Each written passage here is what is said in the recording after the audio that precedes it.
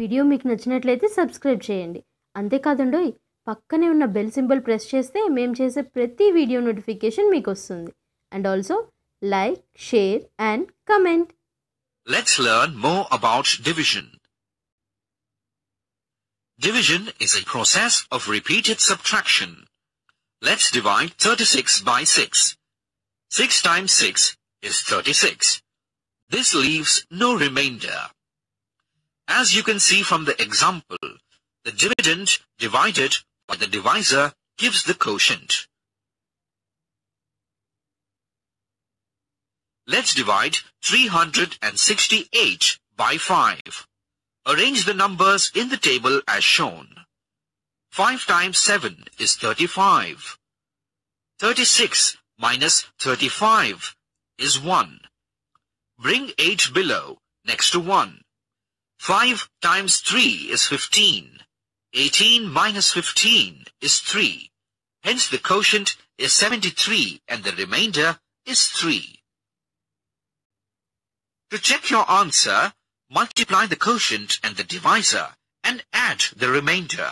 This will be equal to the dividend. So, 73 into 5 plus 3 should be equal to 368. 73 into 5 equals 365.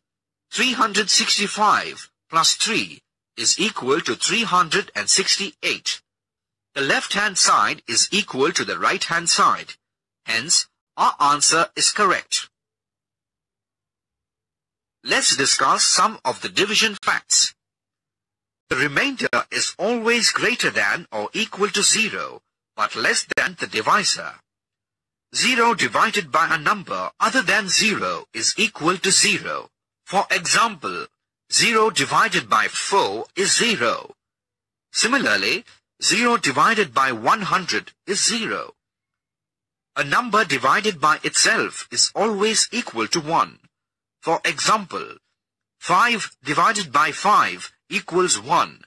Similarly, 196 divided by 196 is 1.